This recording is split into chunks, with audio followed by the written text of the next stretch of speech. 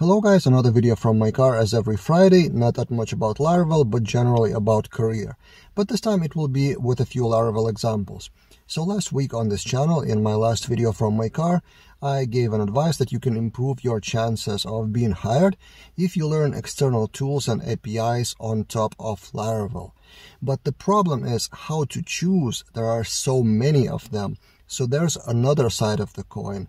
If you try to adopt everything, all the latest tools that are released on the market, you would get really bombarded, distracted, overwhelmed, and that would not do any good because you will just not have enough time to get any good at any of those tools. And also, if you're active in Laravel community on Twitter, for example, you may see new tools coming pretty regularly, and there's a lot of hype about new tools, especially if the tool comes from active member of Laravel community because it gets retweeted and shared and kind of popular. But my advice here is don't get too fast trying to learn those new tools.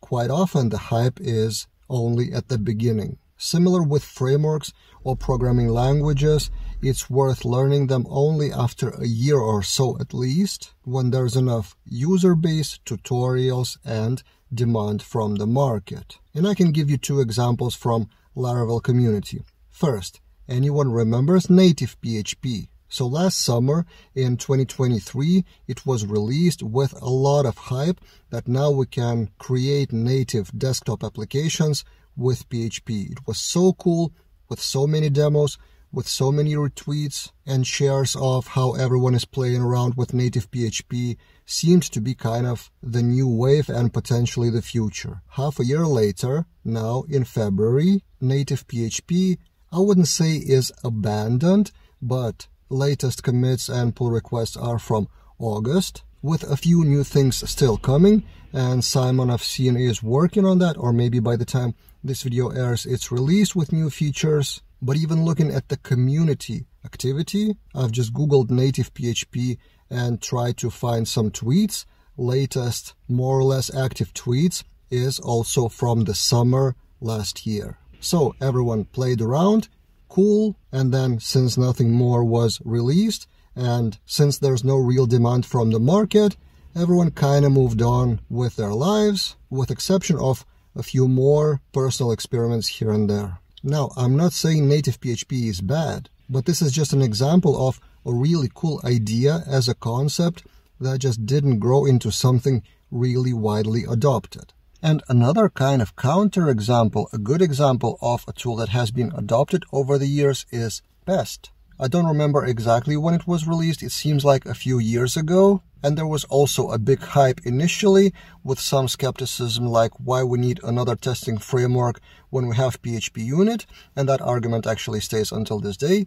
It's just more and more people slowly adopted Pest.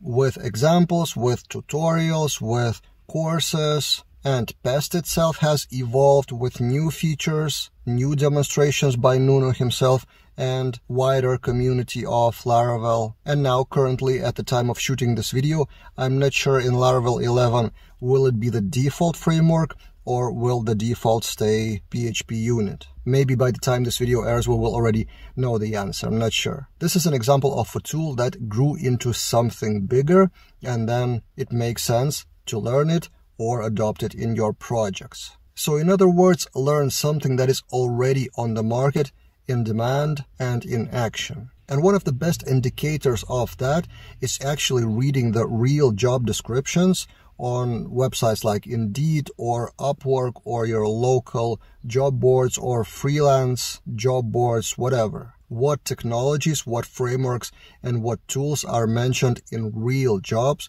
for real companies and real positions. So yeah, these are the thoughts. Learn tools and APIs on top of Laravel, but limit those to what is actually useful. That's it for this time and see you guys in other videos.